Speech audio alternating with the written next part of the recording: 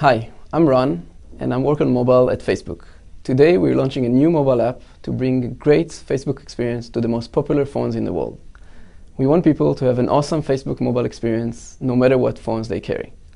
Facebook for every phone works on more than 2,500 different devices and provides a smartphone-like experience for any phone. To get the new app, open your phone browser and go to m.facebook.com. Once you log in and you have your newsfeed, scroll all the way to the bottom and you'll see a download link. Click on the download link to get the new app. Facebook newsfeed is the simplest way to stay in touch with your friend.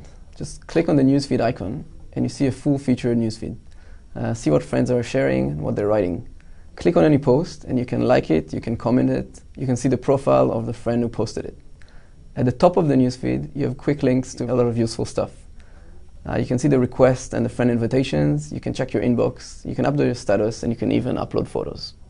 One of the most popular features on Facebook is photos. With Facebook for every phone, you can view, like, comment, and upload photos straight from the application. Just go to the photo icon on the home screen, and you can view your photos album, browse the photos, look at comments and likes that friends have given you, and comments on them.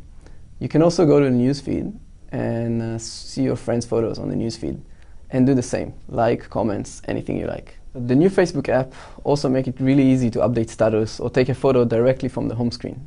Just click on the photo icon and it opens up the camera automatically.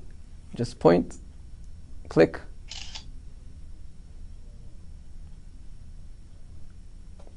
and here we go. You can edit the photo if you want to. You can upload it directly. You can add a caption if you want to write something, or you can just put it on your newsfeed. We're really excited about this new app.